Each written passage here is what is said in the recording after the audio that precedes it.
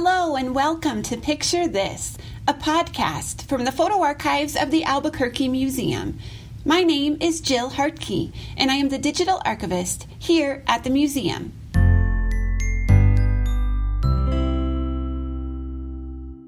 Grab a slice of pie and sit back as we serve up the story of the Harvey Girls.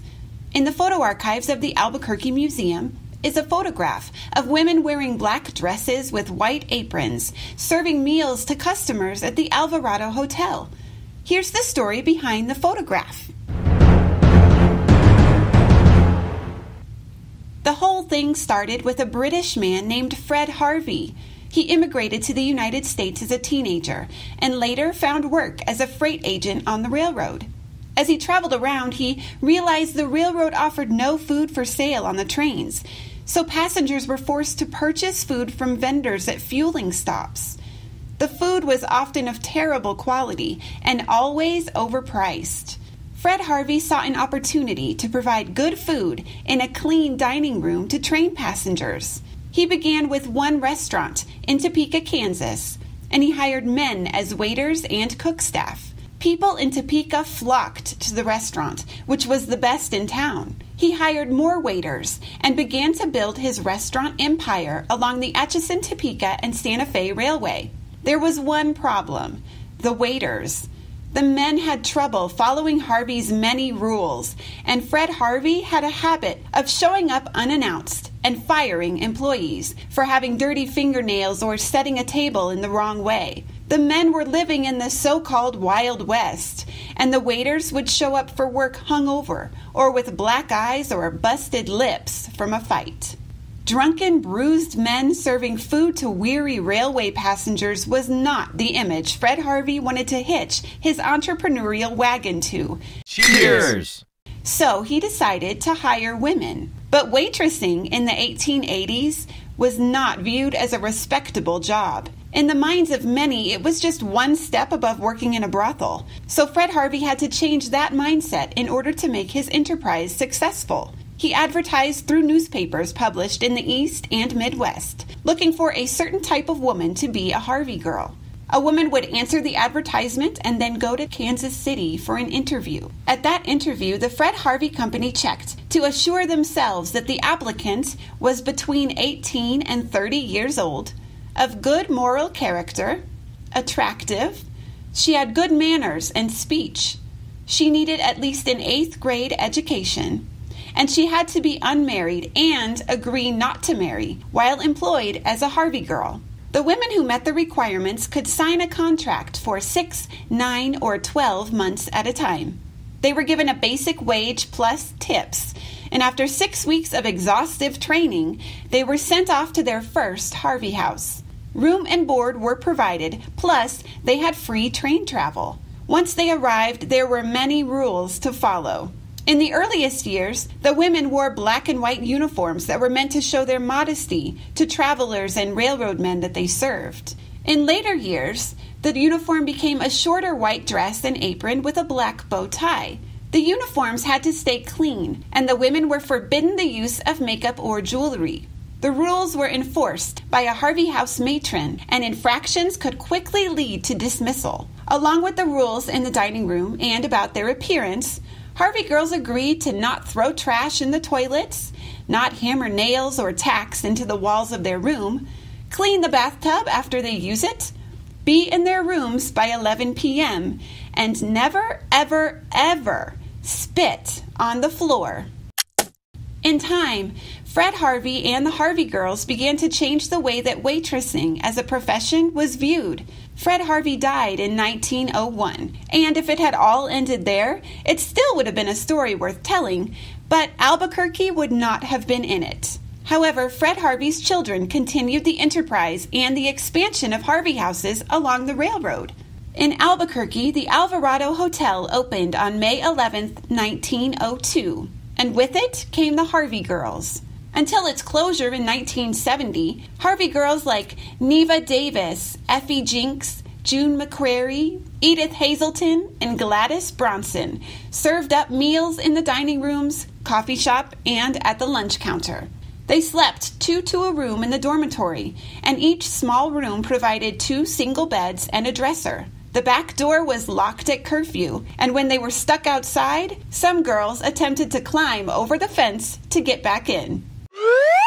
In the dining room, the tables were covered with white cloths, and china and silverware were placed in exactly the same way at each seat. Harvey Girls had the tremendous task of feeding legions of travelers who arrived hungry and had a short time before their journey continued. The chaos was less than you might imagine.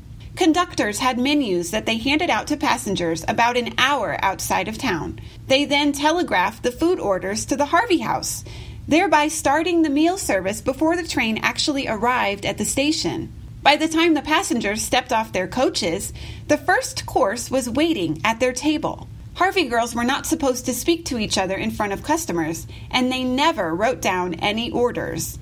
So a Harvey Girl would approach a table and ask what the customer wanted to drink. If the Harvey Girl left the cup upright in the saucer, the customer wanted coffee. If she turned it upside down on the saucer, the customer wanted tea. If she turned it upside down and leaned it against the saucer, the customer ordered iced tea. And if she flipped the cup upside down and placed it on the table, the customer wanted milk. Servers coming along behind carrying pitchers of these drinks knew exactly what to serve and to whom. It was like magic to the passengers, this effortless dining experience. Like most seemingly effortless endeavors, the Harvey Girls and the kitchen staff worked feverishly behind the scenes. The Harvey Girls at the Alvarado Hotel served over 500 people a day in up to 8 meal sittings as the trains came and went. During World War II, they served the troop trains, which meant nearer to 2,000 or 3,000 meals served in a day. June McCrary remembered meeting servicemen from around the world and serving the Japanese internees at the dining room. The menu items highest in demand were the special blend of coffee and the pie. Fred Harvey's pie was famous because the recipe was tasty and the slice was huge. Most restaurants cut their pies into 6 pieces, but at the Harvey houses, the pies were cut into 4s. Diners at the Alvarado Hotel did not leave hungry. In the heyday of train travel, the Alvarado Hotel was a stop that nobody wanted to miss. Celebrities would routinely arrive on their way to and from California. Neva Davis remembered one famous customer's order in particular. Once, Bob Hope came in alone and ordered a sirloin steak. Tipped me 50 cents. That was generous. People didn't pay attention to the percentage thing. They tipped you whatever they had, she said. Alongside the travelers, the Harvey Girls fed locals. Not all Harvey houses had a large rail yard beside it, but the Alvarado did. Some of the workers at the rail yard lived at the Alvarado. The rail yard men were regular customers at the lunch counter, and their quick meal breaks meant the Harvey Girls were rushed off their feet trying to get the food out to the workers in short order.